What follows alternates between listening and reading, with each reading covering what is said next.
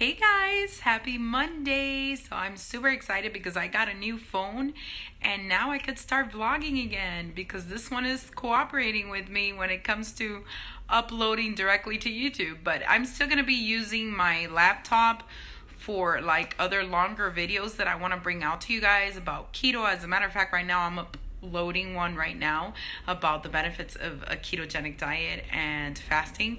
So I hope you guys stay tuned for more. Anyway, I'm so excited because now I can start vlogging again. So yeah, I'm all ready for my day and I'll see you guys a little later. Look at Callie. She messes up the skirt in my tree and she sleeps on it.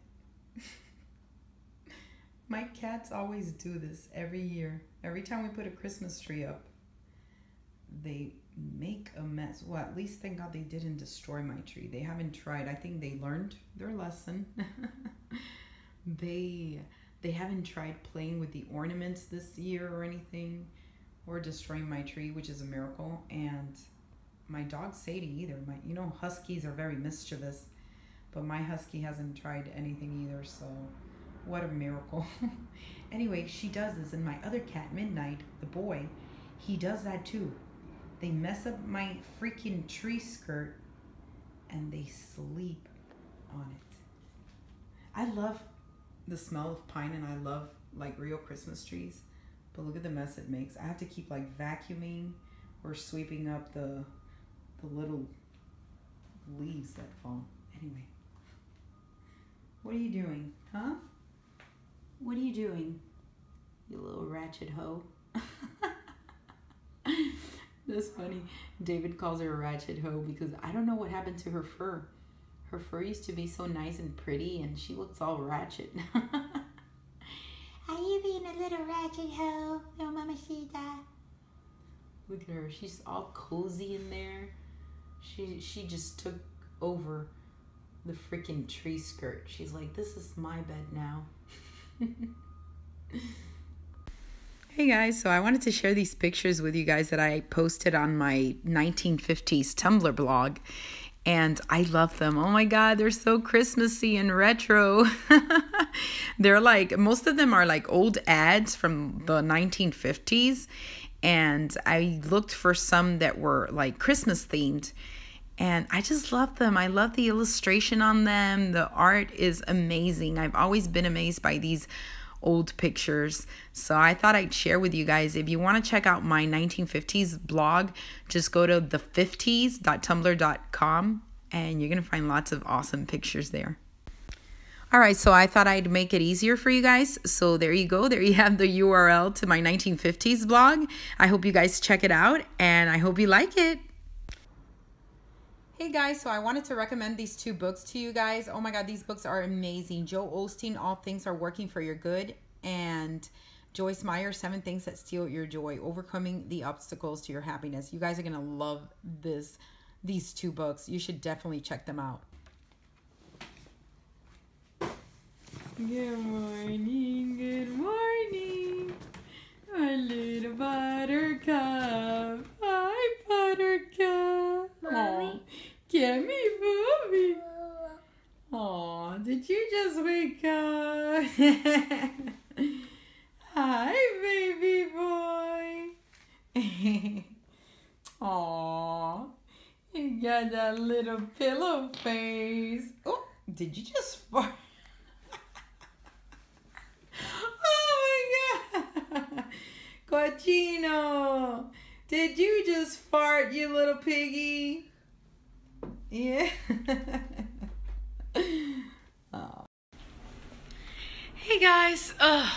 So I just finished picking up the rooms a little bit. I'm trying to keep myself busy and preoccupied so I don't think about food because I'm doing so good in my fast. I'm so excited.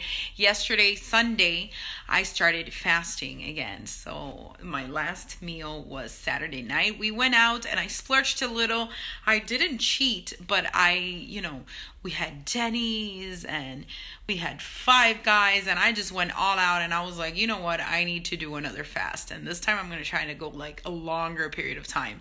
So anyway, yeah, I've been keeping myself busy, and right now I'm trying to upload my keto and fasting video. So it's taking forever on the laptop, but I have no other choice because that's the only way I could record longer videos is from the computer. So yeah, anyway, so you guys should look for that video because it'll be coming soon.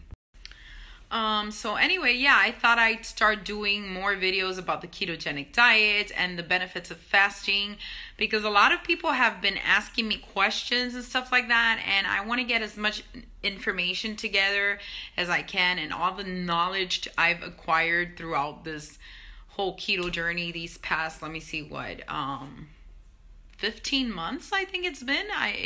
On September 1st, it was exactly 1 year that I've been doing the keto diet. So very exciting. So yeah, on December 1st, it was 15 months. September, October, November, December. Yep, 15 months. So exciting, you guys. I can't believe I've been doing keto for that long without cheating once. Like, not once have I cheated on keto. It's amazing that I've been able to like stick to it for so long. I can't believe it. Anyway, so yeah. But yeah, you know, even though I've never cheated, at least not yet, on my keto diet, I do have my dirty keto days where I'll just splurge a little more. And basically what dirty keto means is just you're still eating keto foods, but you're splurging a little more. You're eating maybe a little bit higher fat or a bigger portion than you usually do, but it's still keto. So yeah. But yeah, when I splurge like that, I do like to do like a big fast afterwards and try to fast for at least 2 or 3 days and clean out my system, you know, and give it that jump start again to keep going and losing weight, because I'm still not at my goal weight. So I mean, I have accomplished a lot, but I'm still not where I want to be. So I need to keep going. But anyway, I was talking to David the other day, and I was like, because when I first started my keto journey, like a cheat day was like the farthest from my mind. I wasn't really thinking about when I would, but as I kept going through the journey, David was like, so when do you plan to have a cheat day? And I was like, maybe my first cheat day will be on Thanksgiving. But actually, Thanksgiving passed, I changed my mind and I didn't cheat because I am so motivated and focused that I don't want to cheat yet. You know, I didn't feel ready. But I was thinking maybe for my birthday is on January 27th. So maybe for my birthday, I'll have that cheat day. I've been craving sushi. I haven't had sushi in ages. So we might go to like a Chinese buffet and just, you know, because David has already had a few cheat days on keto, but I'll have my very first cheat day probably on my birthday. So I don't know. We'll see what happens. So anyway, yeah, I might do that. Let's see what happens, right? Because every time I say I'm going to have a cheat day, then I change my mind. But yeah, David had his first one when we went to Tennessee in the summer for his birthday. We went to the apple barn and he had one of those fried apple pies with a scoop of vanilla ice cream. Oh my God. And then his second cheat day was on Thanksgiving. But no, I haven't had not one. So yeah, but I might do it for my birthday. I actually wanted to wait till I reached my goal weight and I was in maintenance mode already to have my first ever cheat day. So I don't know. But yeah, I've been thinking maybe, you know, it's long overdue and I want to push myself to prove to myself that I could have a cheat day and then the next day go right back on it like nothing ever happened. Because I know I am that strong, but sometimes I second guess myself and I'm like, oh my God, I'm scared to have one, you know. But let's see. This is insane, you guys. Oh my God. I'm trying to upload my keto and fasting video.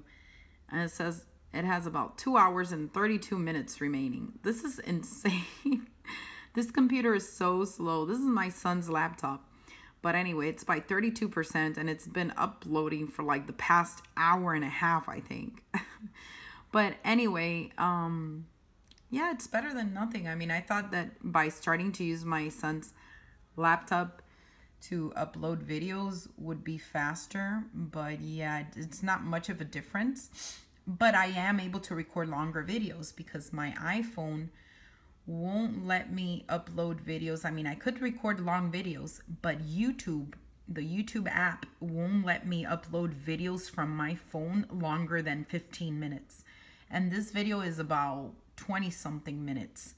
So yeah, but it's important to get the information out. So, you know, when I need to do longer videos like these, I definitely have to do it from the laptop because I have no other choice. But anyway, this is pretty much all I'm going to be doing all day is waiting for this freaking video to upload.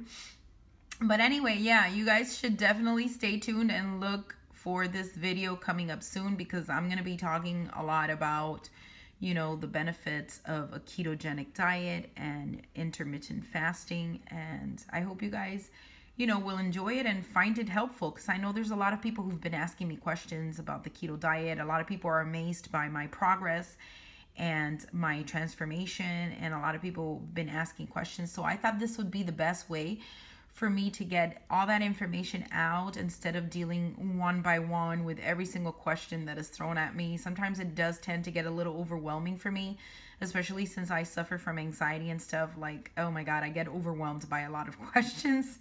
So I rather just, you know, share all my knowledge in one video and do it this way better. So that way you guys could better understand. And yeah.